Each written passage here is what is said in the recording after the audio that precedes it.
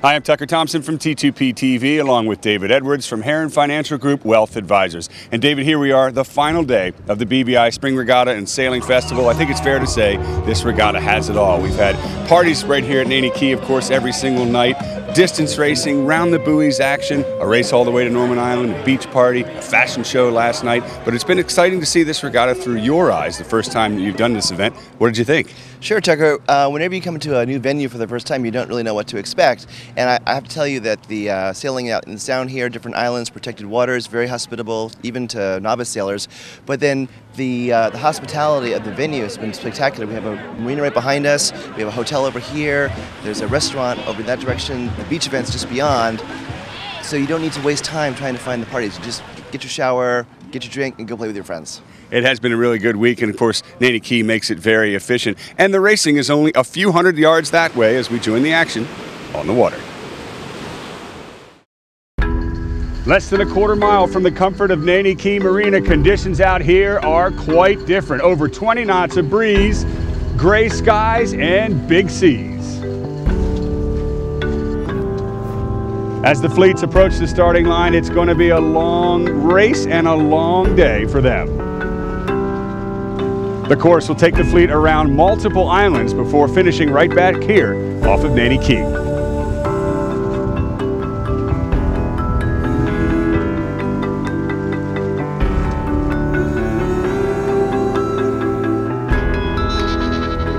For some, the day is going to be a lot wetter than others.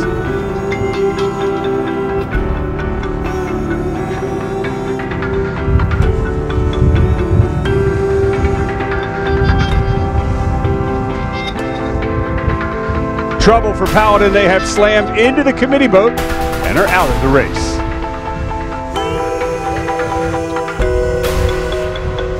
Speaking of damage, we've caught up with Ayana, the biggest boat in the fleet. Headsail trouble, they're still on course in the race, but with only the main.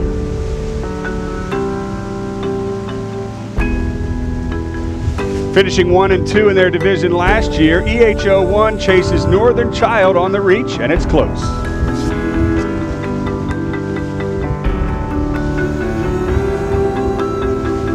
Christian at the helm of Northern Child tries to hold EHO1 off. There's the overlap to windward. Look at him go. They could pass him right here.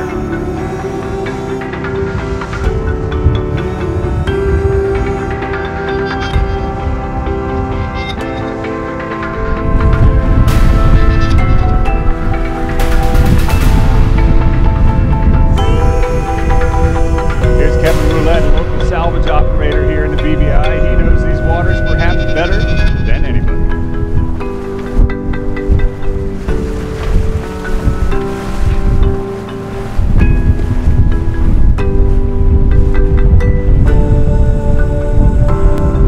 The next stop, Flanagan and Pelican Island.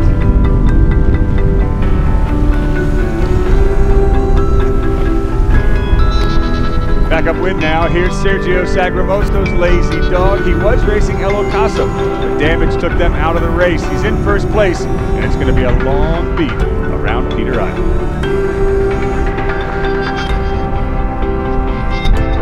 He's got the rest of the fleet in tow.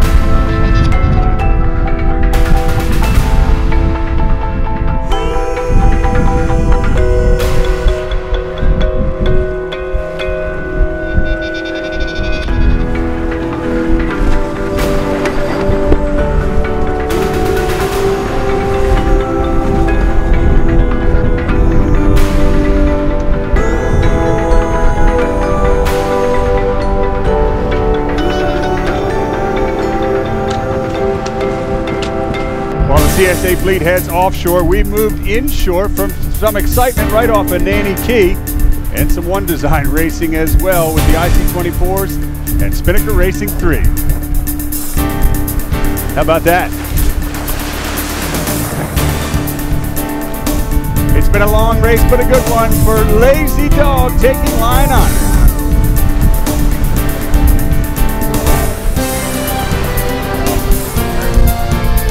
And Spinnaker Racing 3 is off.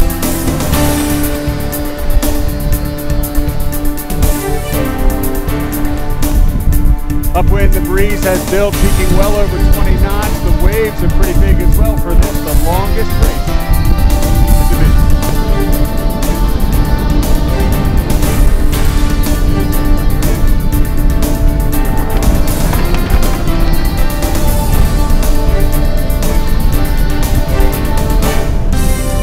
The left side did not pay off for Intac, who went into this race 5-point advantage.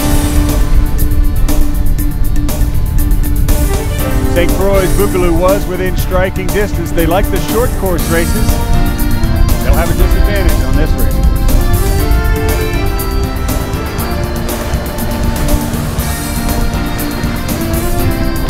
course. It's a shorter course for the IC24s. Island Waterworld has been leading the division. They put the Spinnaker up, had trouble, and have been passed by 2 boats downwind.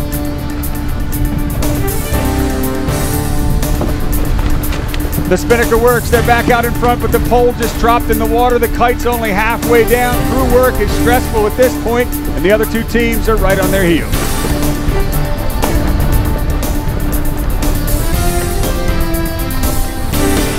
Having rounded Peter Island and past EH01, it's Northern Child out in front of their division as they head to the finish.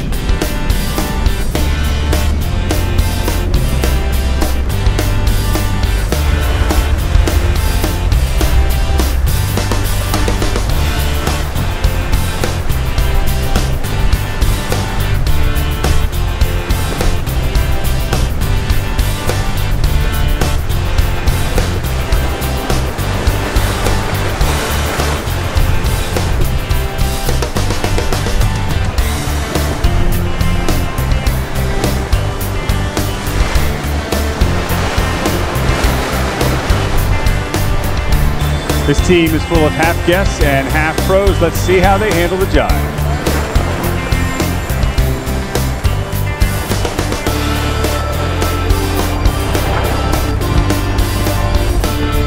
Pretty darn well, I'd say. Island Waterworld maintains their lead to win this last race in the IC24.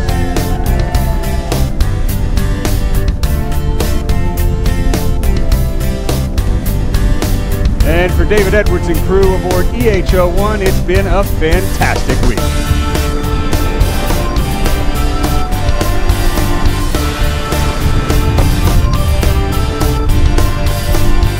And here's Team Intac after regaining the lead in the Melgus 32's Spinnaker Racing 3, planing downwind towards the finish at full speed.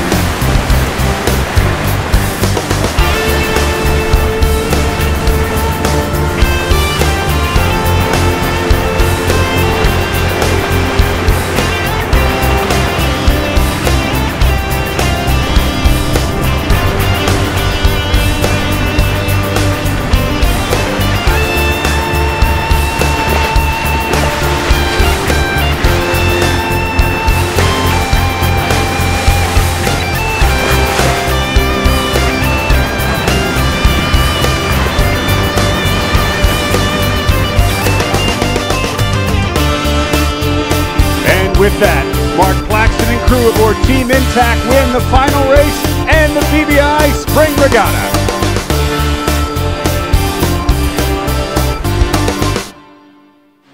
And that wraps up the racing for the 42nd annual BVI Spring Regatta and Sailing Festival. But the regatta is far from over. The party on the beach tonight is one of the biggest events of the year on Tortola. We hope you've enjoyed our coverage all week long. And of course, we'd like to thank David Edwards and Heron Financial Group Wealth Advisors for making it possible. I'm Tucker Thompson for T2P TV.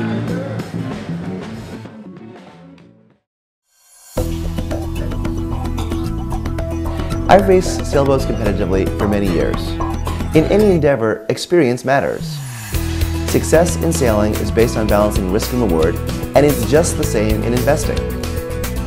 We build all-weather portfolios to achieve our clients' dreams. Everyone knows it's been a stormy 5 years in U.S. financial markets, but I'm proud to say that our clients are doing just fine.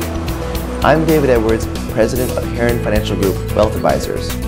To learn more about how our investment plans can benefit you, call me today.